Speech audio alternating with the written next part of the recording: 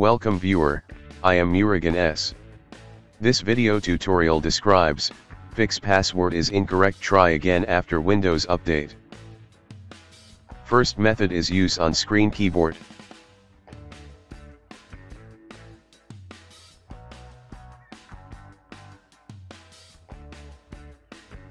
Type password and click login.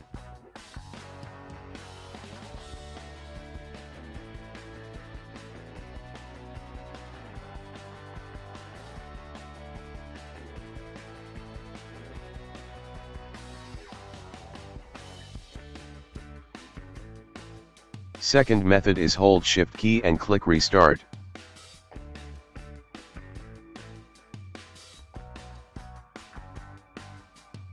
Click troubleshoot, click advanced options.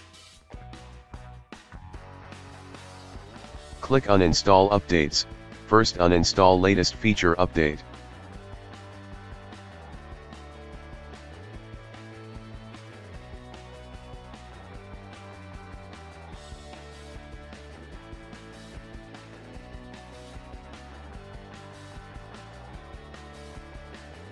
Second, uninstall latest quality update.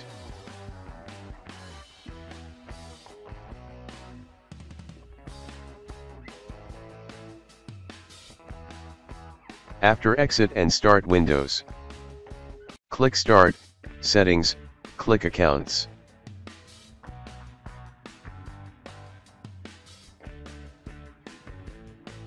Click Sign in options. Turn off Use Sign in info to automatically finish setting up my device after an update or restart.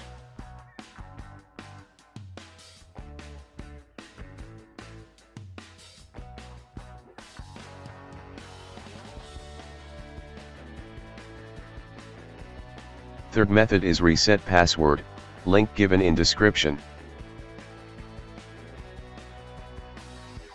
I hope this video tutorial helps to you. Please like, share and don't forget to subscribe my channel. Thank you very much. See you next video.